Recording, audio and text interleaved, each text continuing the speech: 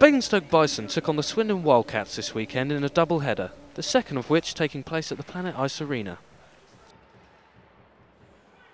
The Claws were out after the break as the Wildcats took the lead through Lee Richardson.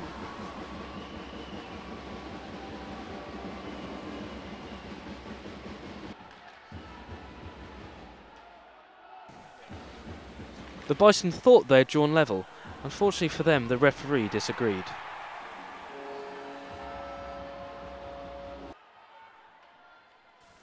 However, it didn't take long for the Bison to level the score as Joe Miller slid the puck past Dean Skins.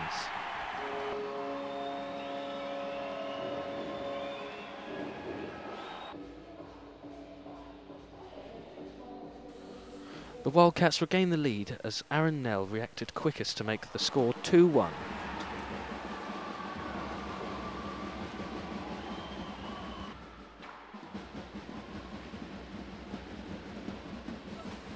Not long after, Hoog made it 3-1, sending the puck past Stevie Lyle, leaving the Wildcats purring at the end of the second period.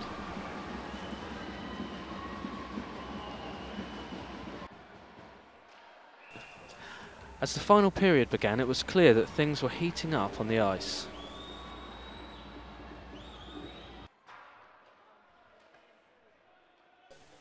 But it was the Bison who came out galloping in the third period, with Greg Owen reducing the deficit to a single goal.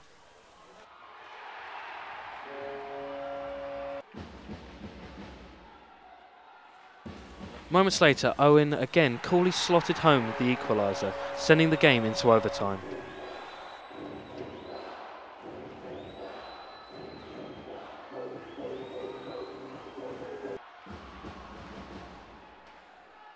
It was left to Joe Miller to ram home the winner, showing persistence to rebound his original shot.